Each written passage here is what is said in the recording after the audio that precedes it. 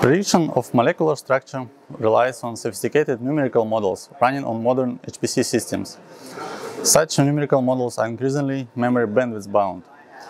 In order to address this challenge, Intel introduces the new Intel Xeon Max CPU, the first x86 processor with high bandwidth memory. In our demo, we show how this new Intel Xeon Max CPU significantly improves the molecular dynamics simulation performed by quantum chemistry code CP2K. The code is written in Fortran 2008, optimized for NVIDIA and Intel platforms, and used for simulation of liquids, solid states, or other molecules or biological systems. Our setup is a set of water and salt molecules with 4 copper atoms.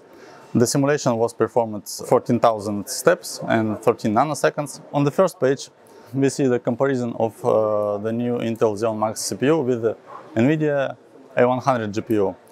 We see the significantly improved performance reached the factor 4.5x. On the next page, we can see the comparison of the new processor with previous architectures, such as Intel Xeon Platinum 8380, where we see that the performance of the new Intel CPU is 70% higher.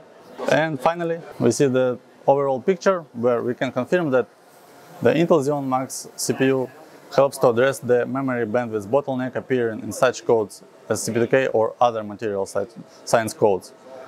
Our detailed investigation of benchmarking results show that the greatest gain reached in memory management operations such as matrix building, reshuffling, or array filling.